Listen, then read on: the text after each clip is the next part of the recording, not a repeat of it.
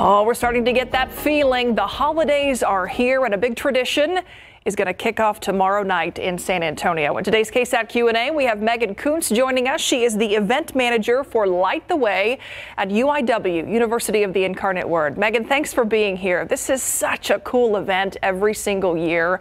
So talk about what's going to happen tomorrow, maybe for people who this is their first time taking an interest in this. Absolutely. Thank you for having me on. This is a 35-year tradition with our university.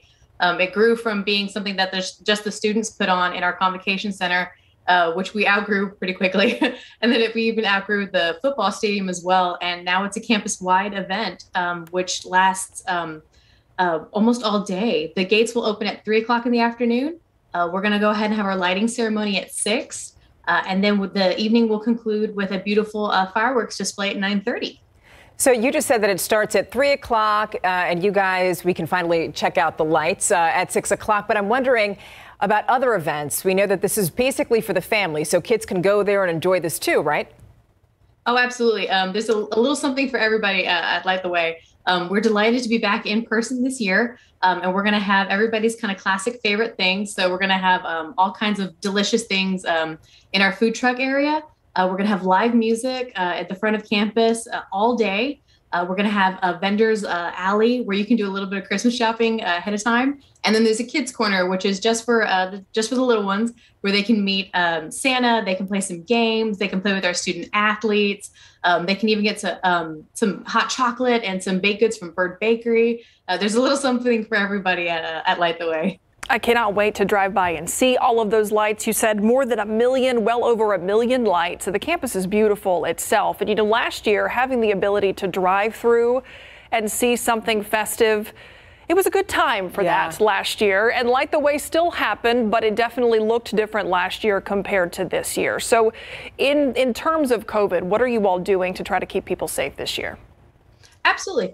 We have some mild COVID protocols. If you're not able to be a distance from everybody else, if you just want to pop a mask on before you play some games, if you just want to make use of the hand sanitizer that's going to be free flowing all around the event, that's one of the main things.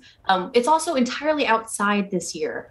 So everybody's going to be in the fresh air and able to really space out around our gorgeous campus. And those are some of the things that we've done to try to mitigate any sort of hazardous things and just make sure that all of our guests are as safe and able to enjoy the event.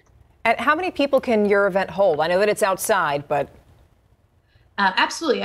In the past couple of years, we've had about 10,000 people join us on campus throughout the course of the day.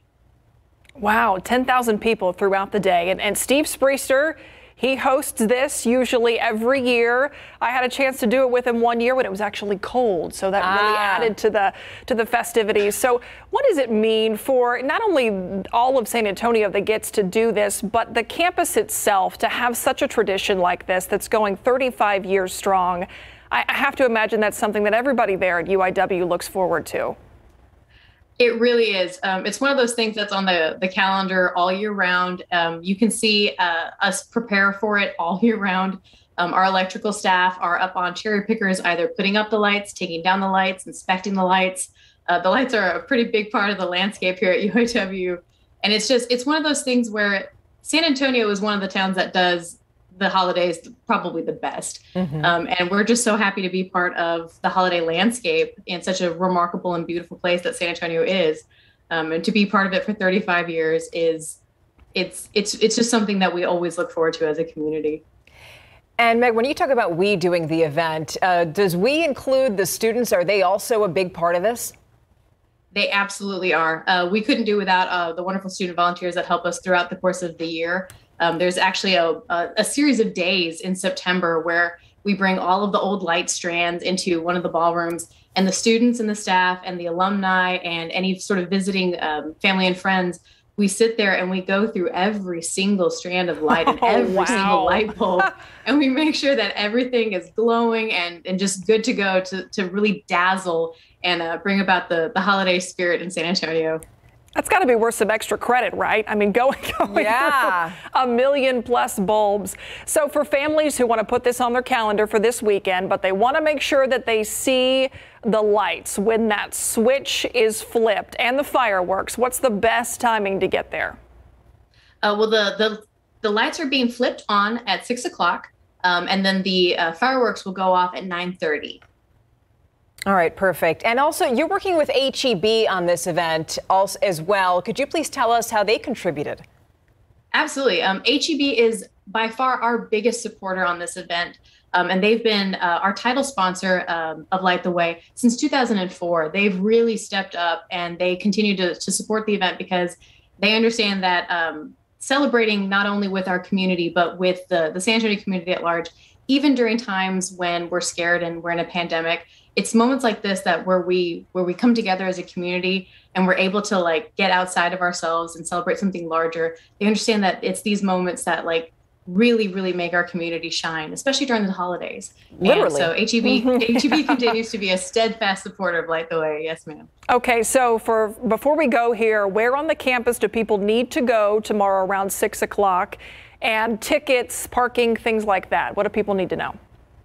Well, there are no tickets because it is a free event. We want to make sure that everybody can come and enjoy. Perfect. If you would like to park, there's parking in our Ancierra parking garage and in the Founders parking garage.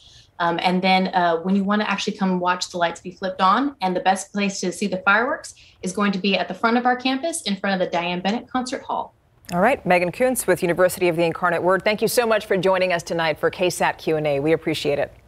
Thank you for having me. All right, and good luck tomorrow. We'll be right back.